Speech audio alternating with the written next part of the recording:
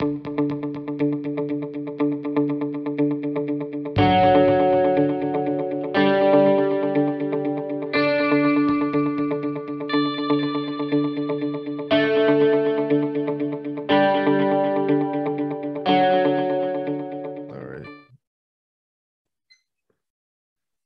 up, what up, what up? It is episode 11 of the Heated Exchange, brought to you by Blitz League.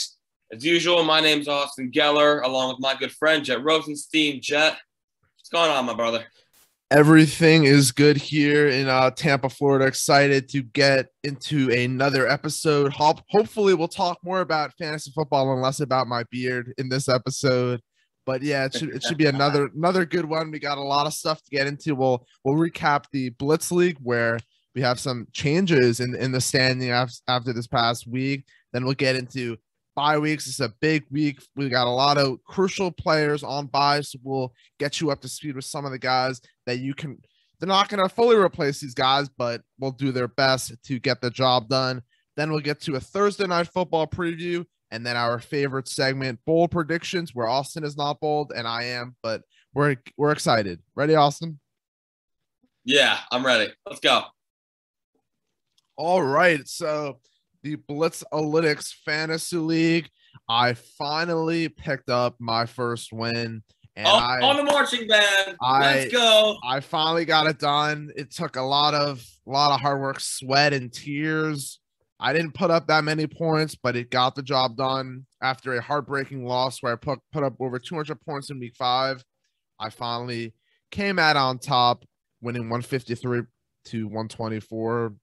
It's the start of something special right here. I think my team has the potential to make some moves these next couple of weeks and get back into that playoff picture. So, yeah, Austin, how'd your team do?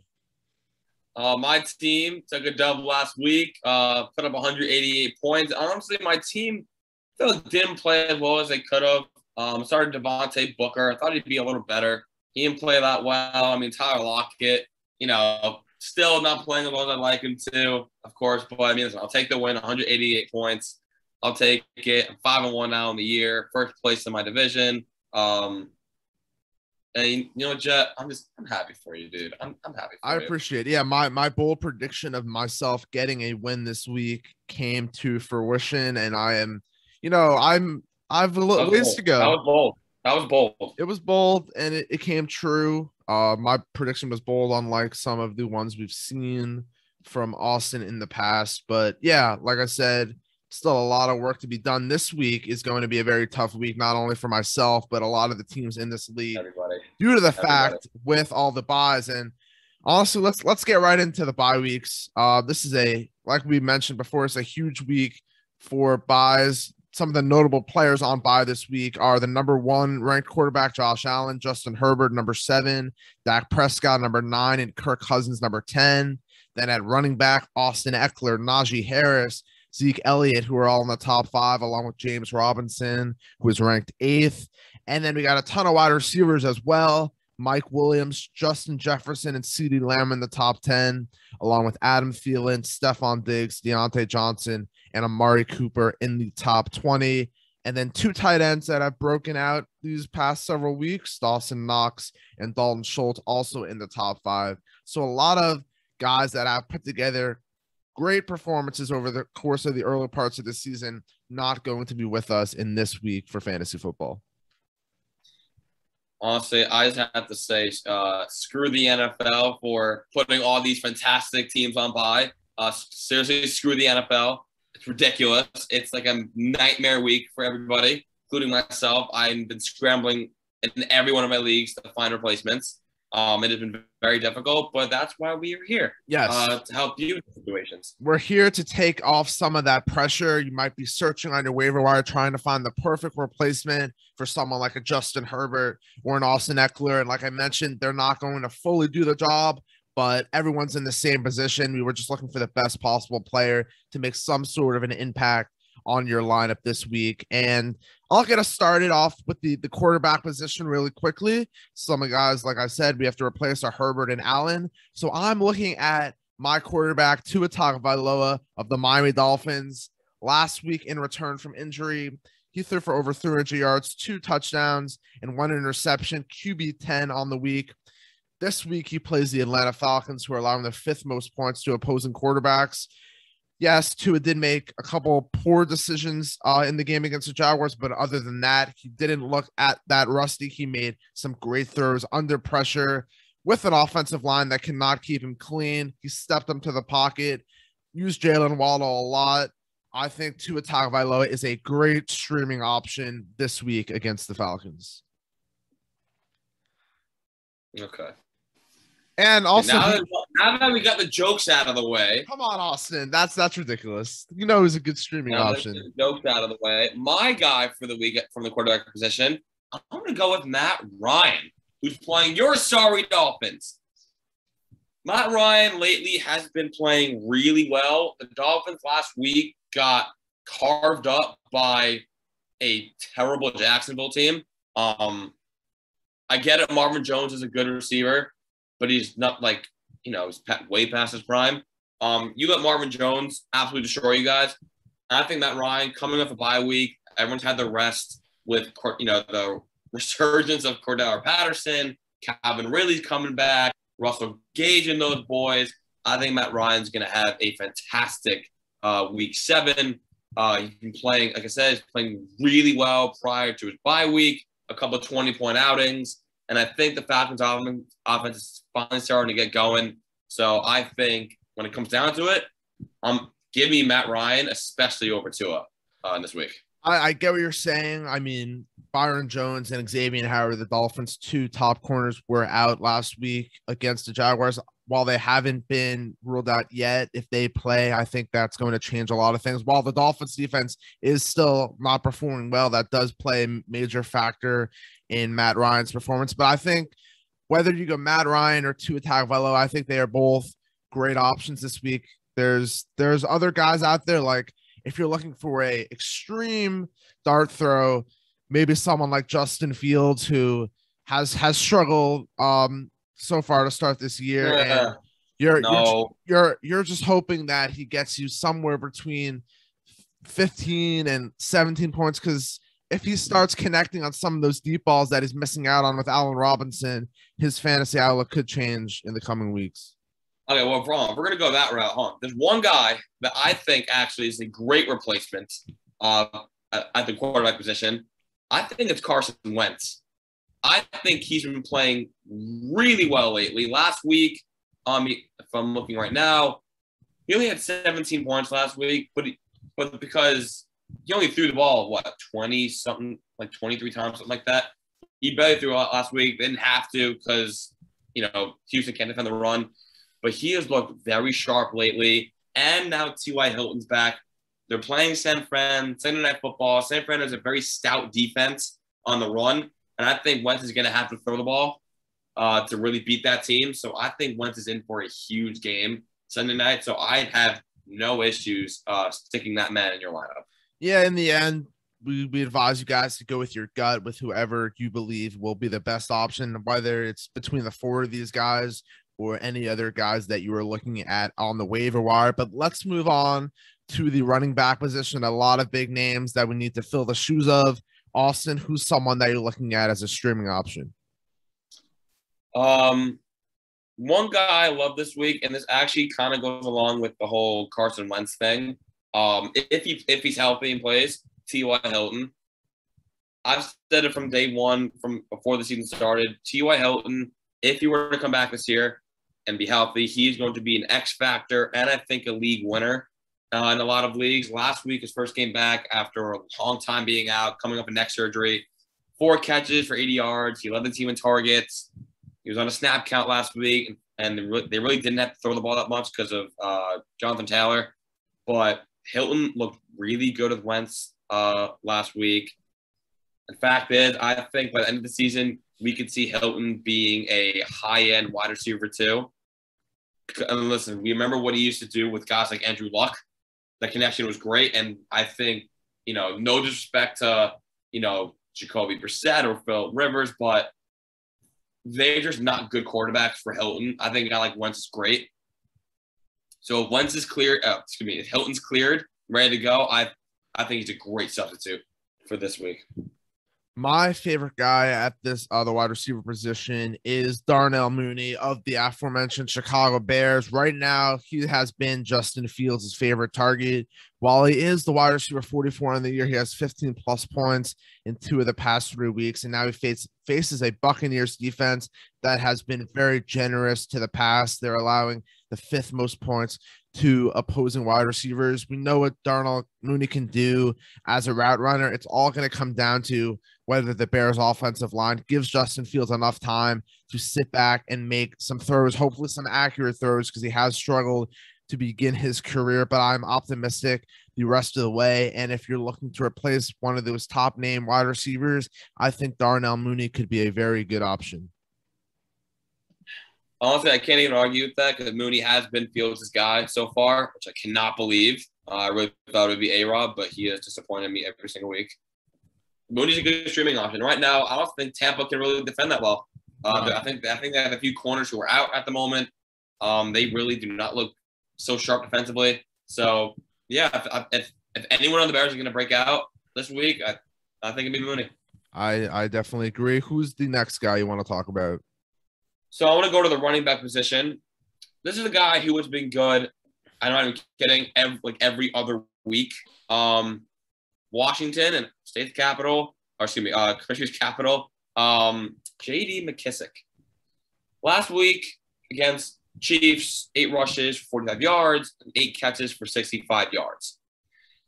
Playing Kansas City, that explosive offense, Washington had to keep up, and that means Heineke's going to look for his pass catching back. This week they're playing Green Bay at Green Bay, and I imagine Rodgers is going to be airing it out early. I imagine they're going to get on the board early, so therefore I have to expect that Washington's going to be playing catch-up ball the entire game, and that means I believe it'll be less Gibson, and I believe it'll be McKissick time. And I just got to think McKissick's going to get a lot of targets, so give me McKissick as a good filler. Yes, so for me, I'm actually going to stick with that Washington backfield. I think this is only if Antonio Gibson were to miss this game because he has been banged up for a good amount of the season. The guy that I think that would potentially fill Antonio Gibson's role in this game is rookie Jarrett Patterson. And yes, he's not going to be that active in the passing game, but he's still going to get a good amount of carries once and Antonio Gibson began banged up in this past game. He did have 4 rushes for 13 yards, which is nothing to go crazy about. But if you're in maybe a deeper league and you're looking for someone to play, if Antonio Gibson were to miss some time, I think Jarrett Patterson could be a very nice dart throw. But the guy that I really want to focus on, that's my top running back streamer of the week, is D'Ernest Johnson of the Cleveland Browns, playing in a Thursday night game. While they will not have Baker Mayfield in this game, they may choose to lean on the run a little bit. Nick Chubb is out. Kareem Hunt is out. And even with Denver allowing the 4th fewest points to opposing running backs, D'Ernest Johnson is the clear man in this backfield right now, and he's going to see a ton of volume. His real only competition is Demetric Felton, who's mainly has been used as a wide receiver. So if you're looking for a running back, take a look at someone like D'Ernest Johnson, or if you're in a deeper league, someone like Jarrett Patterson. Yeah, I kind of argue with D'Ernest Johnson. But to be honest with you, Case Keenum's going to be the starter for Cleveland. I think he's going to air it out.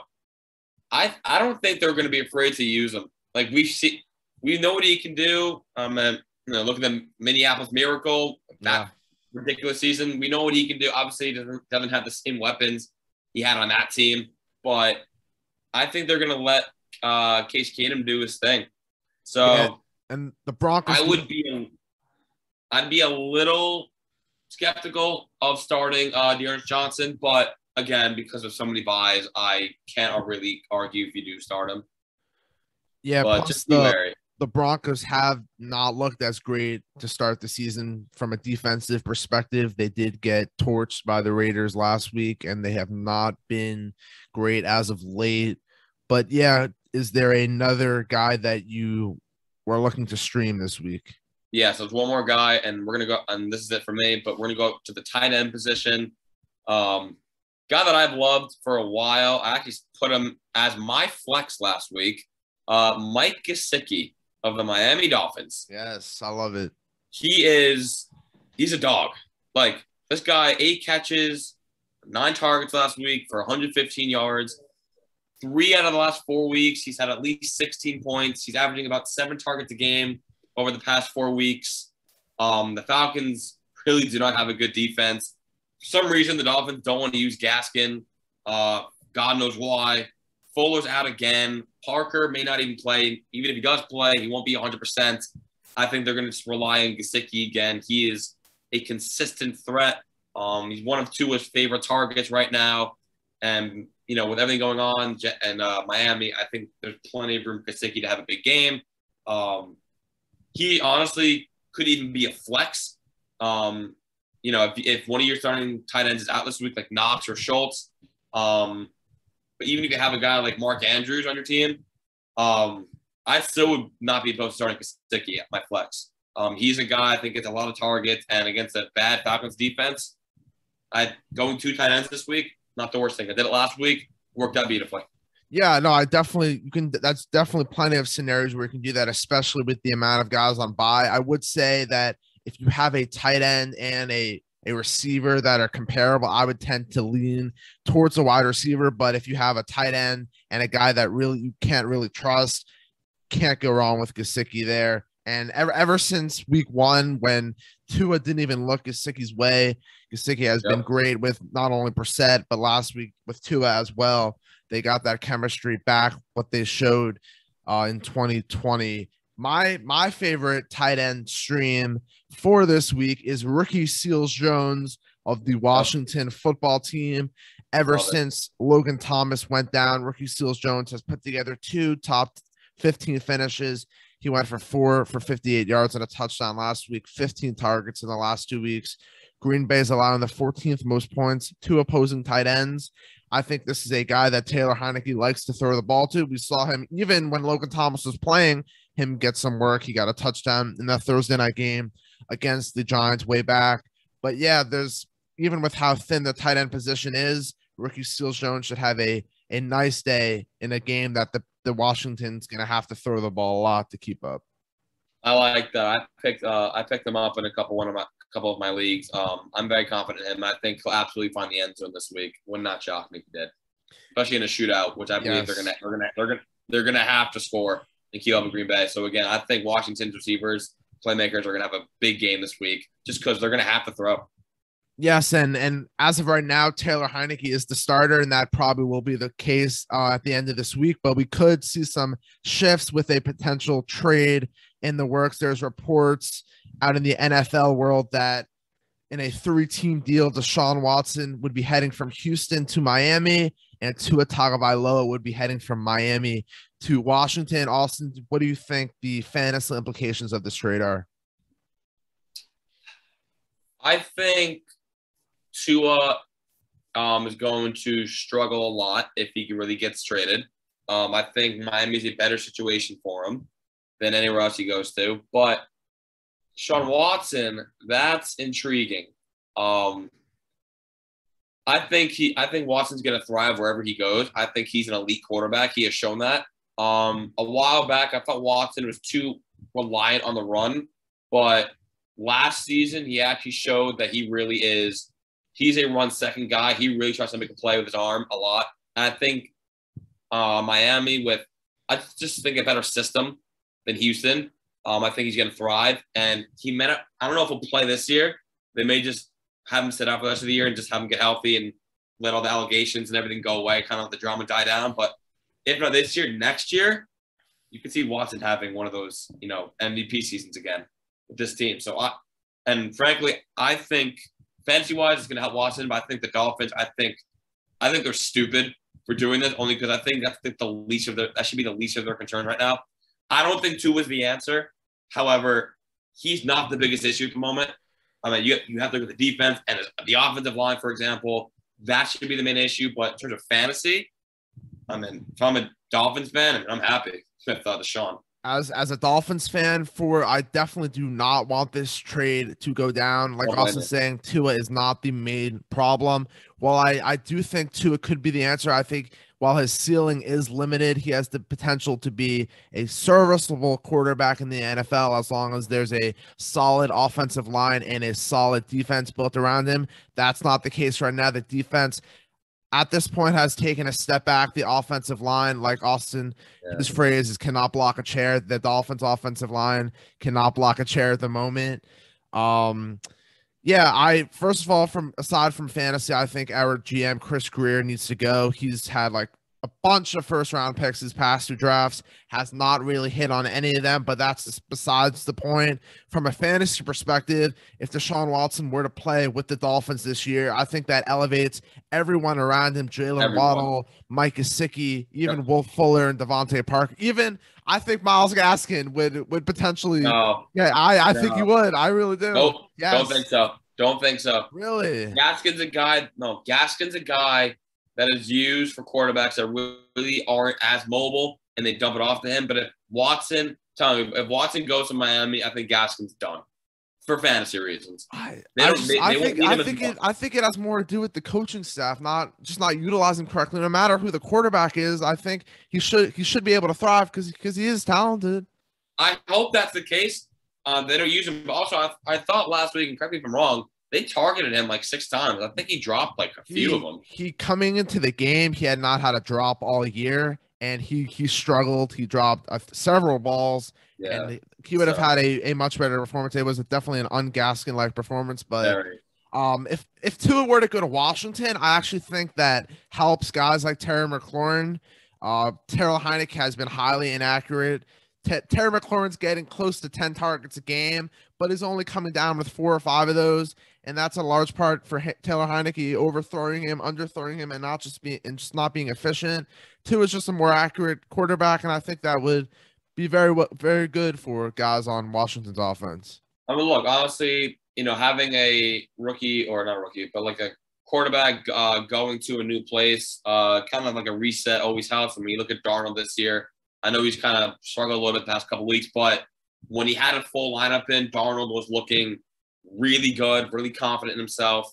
I think it just helps go in a new situation. So I'm rooting for Tua if he gets traded. I think, though, it'll be the best thing for him to get traded. I think he'll get to establish himself again, start fresh. I think Washington, frankly, with a coach like Ron Rivera, and honestly, they have some pretty good weapons in that team. I think it'll be good for Tua. I think also the ball will be in his hands a lot more. Yeah. We shall see what happens from that situation, and we will talk about it next week if there's anything that came of it. But let's move on to our Thursday night football preview. We got the 3-3 Denver Broncos traveling to face the 4-2 Cleveland Browns, and obviously there's a lot of injuries in this game, mainly on the Cleveland side of the ball. No Baker, no Chubb, no Kareem Hunt, but we still got a game to be played. And Austin, I'll just start asking you, what do you think the outcome of this game will be? What's the score prediction you got? Cleveland's going to win this game. Really? And they're going to win this game 21-20. Interesting. I got Denver winning this game. I just think while their defense has regressed this past several weeks, I think they will win in a low scoring game, like 17-14. We could see Case Keenum, like you said, air it out, but I'm not putting my money on that. You know what, and that's why I am, because people are because no Baker, no Hunt, no Chubb, everyone's gonna rule out the Browns. Keenum has been here before. He knows what it's like. He was 1 win away from a Super Bowl appearance. He knows what it takes, and frankly, this could be a week. Is Odell playing? Do we know if Odell's in? Odell's playing, yes. I'm telling you right now, Odell Beckham is going to have one of the best games in the past couple of years on Cleveland this week with Keenum. Really? Keenum is going to look for him because Keenum knows who to go to. It's no Hunt, no Chubb. It's going to be the Odell Beckham game, and David Njoku are both going to be outstanding. Wow. Trust me right now. It's going to be 21-20 Cleveland. Right now. The only thing with Odell is he hasn't practiced all week, but he should play. But and also the weather there is not going to be great, which could play a role in that. But let's go right out. Let's go right to over unders. Case Keenum's right now, according to Yahoo Fantasy, projected 12.27 points. Over or under that, Austin? Over. He's good for at least 2 tutties this week, at least. Okay, let's move on to a guy that we talked about briefly before. D'Ernest Johnson is projected 9.5 points. Over or under? I give him the over. I think they're gonna have to use him a lot this week. Just it's purely off of volume alone. I don't think I'm on the end zone, but purely volume. All right, and then Odell's projected 12.2. So I'm assuming you have over on that as well. Over. It's about time Odell's gonna find the end zone this week. That's a obvious over for me. All right, that's pretty much all the fantasy relevant guys, I think, on the Browns side of the ball. So let's shift over to the Broncos. Teddy Bridgewater is projected 16.72 points. Over or under? I think he's gonna go under. Wow. I think he's gonna go under. I don't think he's gonna have a stellar week. I think he's gonna turn the ball over a couple times. So yeah, give me the under. Cortland Sutton, over under 14. I think he's going to go over. I think he's going to be the one bright spot on that team this week. I think they know Judy's still not there. I think they know if they want plays to happen, it's either they got to go to Fant or they got to go to Sutton. I think Sutton's going to be the beneficiary for the Broncos. All right, so Noah Fant, 10.5 points. Also over. Okay. 10.5. I think Sutton's going to be the more explosive guy. I think Fant's going to do enough. And then let's go to Tim Patrick, projected 9.79 points. I'm going to go under. However. Really? Wow. It would not shock me if he were to have the best game out of anybody on Denver. It would not shock me. But I got to go with my gut. I think he's going to go under. I think it's going to be the Sutton and Fant show this week. That's interesting to say that because Tim Patrick has only had one game under 10 points so far this year. He's been consistently getting like 12 to 14 points a game. So for me, I would take the over on that, but I understand what you're saying. Obviously, everyone can't go off. So if there's going to be an odd man out, I get why you went with Tim Patrick. And then finally, Melvin Gordon, 9.3 points.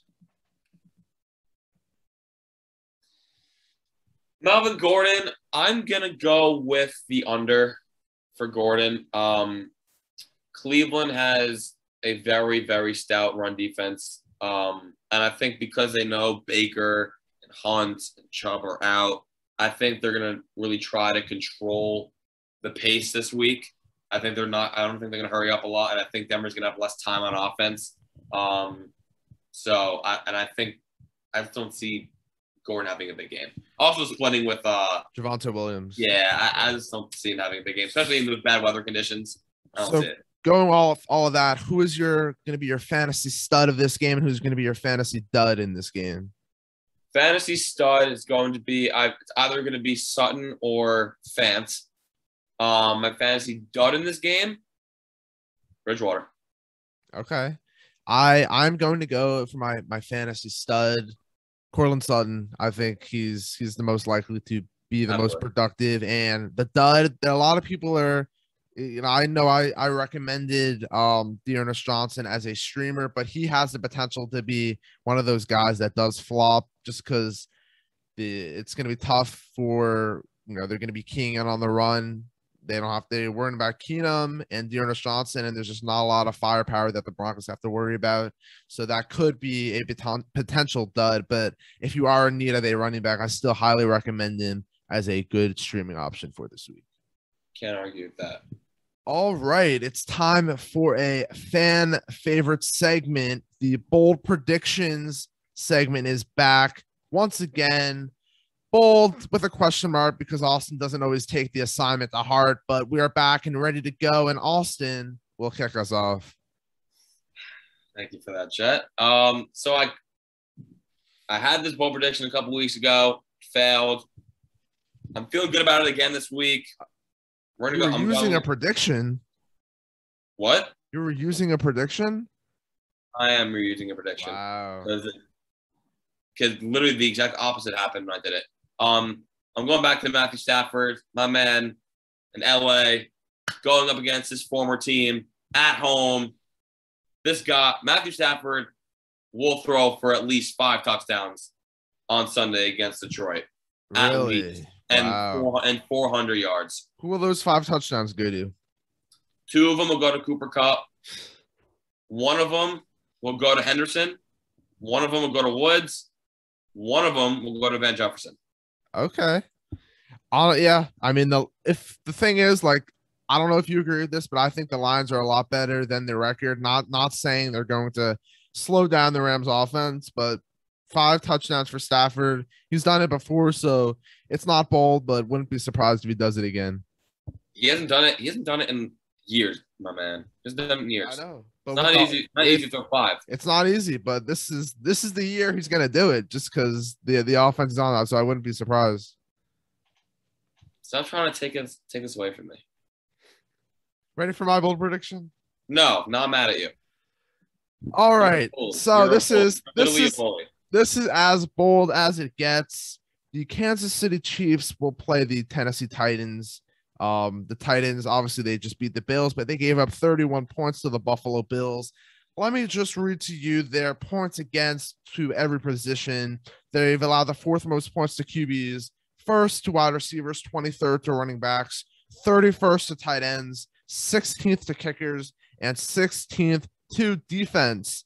With that being said, I believe that the Chiefs will have 1 player in the top 5 with Mahomes at quarterback, Darrell Williams at running back, Tyreek Hill at wide receiver, Travis Kelce at tight end, Harrison Butker at kicker, and Chiefs defense will all turn in top 5 performances. Start your Chiefs this week. Who are the Chiefs playing this week? Tennessee Titans. That is very interesting, and I gotta say that's actually a pretty bold prediction. I'm gonna give you credit for that. I like that. I know. I when I was thinking of something to do, I just thought like that would be honestly, it would be pretty cool if it does happen. I don't know the history behind how many times it has happened, but to get one guy or one team in the defensive case to be in the top 5, it's a bold prediction, and it would be cool as well. So I mean, look, if the Titans play defense the way they did the other night, I don't know about that. Well, they still gave up 31 points. Well, Josh Allen had a big game, but other than that, I mean, Knox didn't really do much. Diggs had a big game, but Diggs had his first big game of the year. But the thing where I could get screwed over on this is not only the defense, but the Titans have been very good against running backs and tight ends this year. So we could see the type of thing where obviously it's still Travis Kelce, but we could see the type of thing where Darrell Williams may not finish in the top 5. I love Darrell Williams as a play this week, but top 5 is definitely probably out of all those positions, he's probably the most unlikely to get that top 5. Also, I just think Derrick Henry's gonna run all over them because there's not a team in the league that can stop him right now. How about Derrick Henry? Imagine saying that he's not going to finish in the top 10. It couldn't be me. Couldn't be me. Oh wait, it was you. Yeah, not top 10. Come on now, Jett. It was, like I've said, it was a bold prediction. Derrick Henry continues to prove me wrong. He's invincible, and honestly, if he continues at this rate, I think he definitely should be. I think he deserves the MVP. You should be drug tested, not Derrick. You should be drug tested. Come on, you and that beard should be drug tested. Both of you. The disrespect and the I drug tested my beard after last week's episode, and it came back negative. So for getting women, picking up girls. Okay, I get that. Oh God! All right, what's your next bold prediction? Next one, Jett, you're gonna like this because you had this dude in our home league. Jamar Chase, Cincinnati Bengals, has been electric this year. This weekend against Baltimore, a very stout defense who shut down the Chargers last week. Jamar Chase will have his first 200-yard game of his career. Not only that, he will find the end zone this week against Baltimore. Wow, I like that. I really, I like that. I know how you feel about Jamar Chase, my man. I know how you feel. Oh, that's So a I'm good helping one. you out right there. Austin, I appreciate you doing that. That was nice. Welcome. It's very unlike me to actually help you in any way. But So you're just spoken into existence right now. So if that happens, I'm going to thank you. And Jamar Chase, he's gonna have one of those plays. He's gonna have like a 75-yard touchdown, and he's gonna have like a couple of those big plays, and that's gonna get him to the 200 mark. I'm telling you this week. I like it. All right. My bold prediction is actually in this game as well. We saw Rashad Bateman return from injury last week, and Lamar Jackson seemed to like going his way a lot. He had 4 receptions on 6 targets for 29 yards, resulting in 8 or 7 fantasy points. And that kind of hurt Marquise Brown a little bit because he's sort of suffered from Lamar not going his way. So my bold prediction is Rashad Bateman will finish in the top 20 this week, and he will be a permanent fixture in starting lineups the rest of the way. Lamar finally finds his go-to guy. It's not going to be Mark Andrews. It's not going to be Marquise Brown. It's Rashad Bateman the rest of the way. Hold on. Bateman finishing the top 20, I could see. Do not disrespect Mark Andrews like that. He will always be Lamar Jackson's number one go-to. Times are changing in Baltimore. Rashad Bateman, the Rashad Bateman show has arrived, and it starts this Sunday against Cincinnati. Oh, stop it, Jett. Oh, come on, man. Oh my God. God damn it, Jett. Come on, man. Disrespecting Mark Andrews like that. Come on, man. Come on. You know it's gonna happen. You know deep down it's gonna happen. Oh God, my ears, man, I'm burning off. If you didn't have Mark Andrews, you would be agreeing with me right now. Not a shot. Mark Andrews is always Lamar's go-to.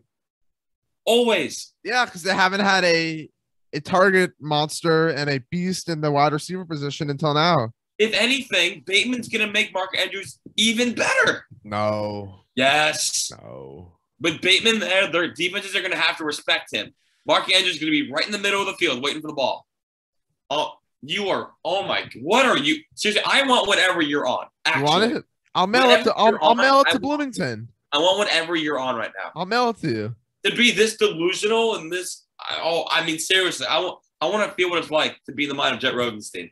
Because honestly, it's a great place to be up here. Like, oh my God, is this really what it's like to be on drugs? Is this really what it's like to be this? Oh my! Do you have another bold prediction? I do actually, and we're actually going to stay with the Ravens game again. Okay. Joe Burrow faces off against Lamar Jackson this week. Burrow will outscore Lamar by at least 10 points this week. Wow. At least. Okay. People are underestimating Cincy's defense. They have a tough defense.